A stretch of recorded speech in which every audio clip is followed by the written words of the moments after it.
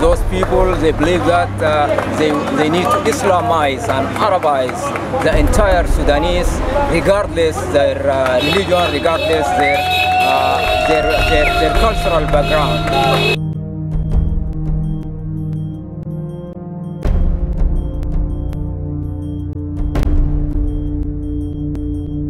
Civil war over ideology and resources has driven instability in Sudan for decades. The Khartoum regime has killed over 2 million Sudanese people and over 4 million have been displaced. This month marks the one-year anniversary of South Sudan's birth as a country by implementation of the 2005 Comprehensive Peace Agreement in 2011. South Sudan now faces a refugee crisis from the continued genocide raging in border regions where multitudes of Black African ethnic groups fight for their existence. South Sudanese activists joined Sudanese people and rallied in several major cities around the world, including Washington, D.C., on June 30th in support of the recent student anti-government protests in Khartoum that began in June. The message? Down with al-Bashir, stop the genocide in Sudan. The Center for Security Policy captured the hopes and frustrations of those giving a voice to the victims of Khartoum, past, present, and future.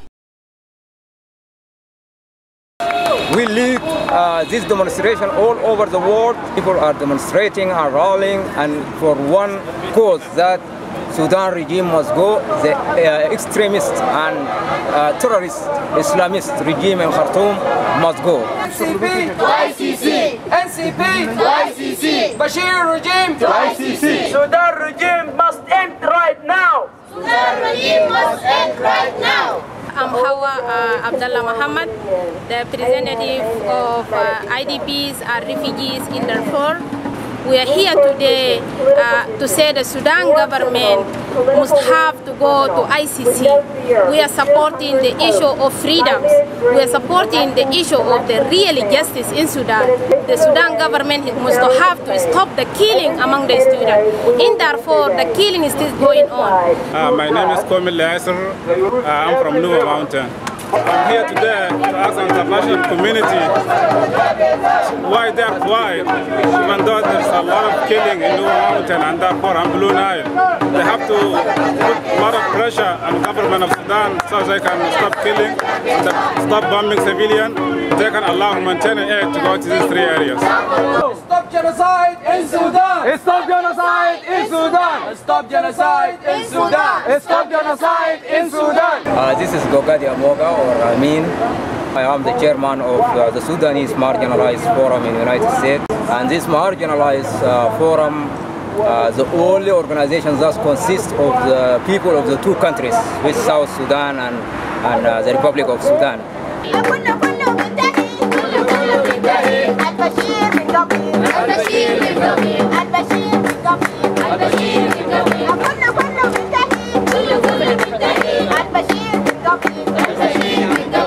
Al-Bashir must go. He said Sudan, after the secession of South Sudan, it will be an Islamic and Arabic country. Those people, they believe that they need to Islamize and Arabize the entire Sudanese, regardless their religion, regardless their cultural background. The USA government himself, they have to protect the civilian in Sudan. The USA government have power to do this. International community and U.S. government, they are not doing enough. People are dying. They have to put pressure on the Sudanese government so they can allow the humanitarian aid. As long as they are quiet, government are not going to listen to the Sudanese people. They need the superpower like United States and Security Council. They put more pressure on the Sudanese government so they can allow the humanitarian aid to go to the mountain.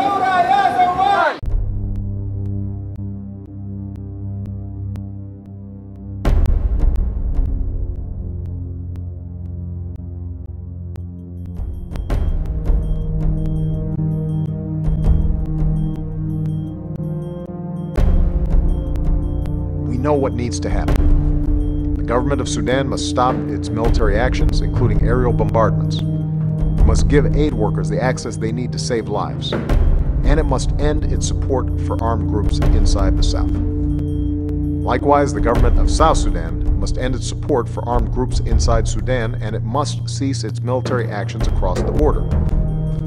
Your future belongs to you. It is in your hands. You have the power, the choice, to say what comes next.